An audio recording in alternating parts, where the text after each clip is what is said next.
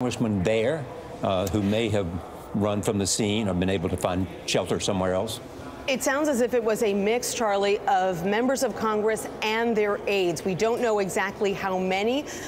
Clearly, they were trying to get some practice in before the start of the workday. It's a very busy day, as many days are these days on Capitol Hill. Alexandria, not far from the Capitol where I'm standing right now. It's just over the river. It is not clear at this point who the gunman might have been and how this person would have known, if he did know, that these were members of Congress and their aides who were practicing. Still a lot of unanswered questions. We are watching live pictures right now. We understand, too, there are helicopters in the air. You can see those here. They are there to medevac any wounded individuals out of that park area where the congressman, as Nancy described, were doing their baseball practice. We've also spoken with a witness on the scene who says that nearly 3 members of Congress took shelter in his apartment. They were not hurt. We know that this shooting actually happened in the dugout.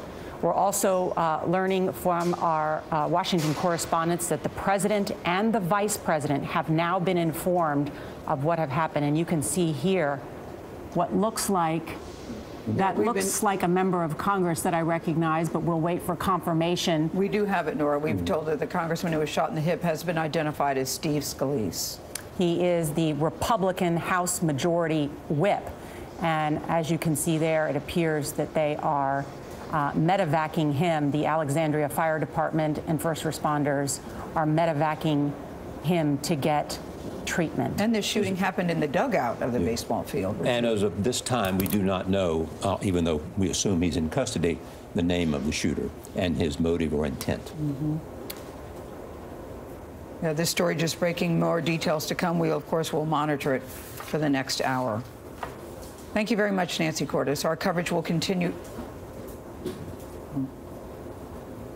We want to stay with these pictures here because we are watching as a sitting member of Congress, a member of the Republican majority, has been shot in the hip at a baseball field. Yes, at a baseball field. Alexandria, Virginia. Go ahead, Charlie. Yeah. Shot in Alexandria, Virginia. We've seen him being evacuated. We do not know if there were any other members of Congress injured. We don't know the name of the suspect who is being held. We believe